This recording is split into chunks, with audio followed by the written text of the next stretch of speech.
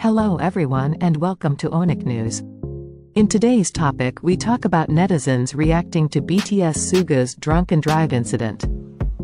This channel provides you with the latest K-pop and Korean related news every day, so make sure to hit the subscribe button for the latest news and trends. Today's video is sponsored by the new wave OHNICKNEWS clothing. Grab their free shirts giveaway by following them on Instagram at OHNICKNEWS and comment which shirt you like.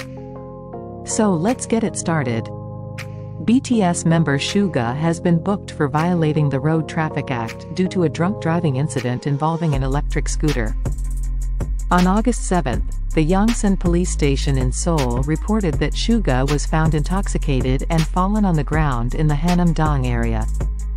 Discovered by a patrolling officer near the presidential office, the smell of alcohol led to his transfer to a nearby police station.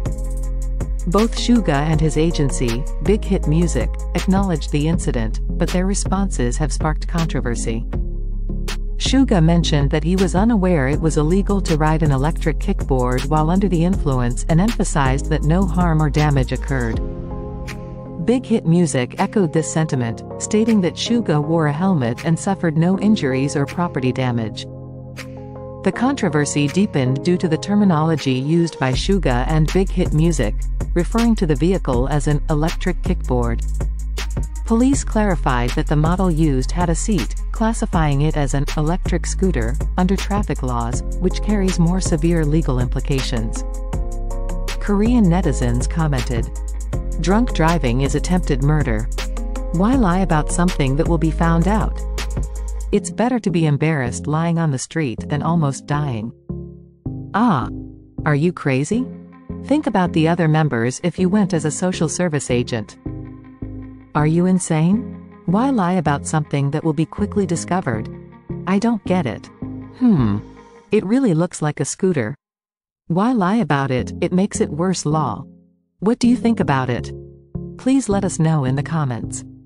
This video was sponsored by OHNICKNEWS clothing. Don't forget to grab your free shirt by following them on Instagram at OHNICKNEWS and comment which shirt you like.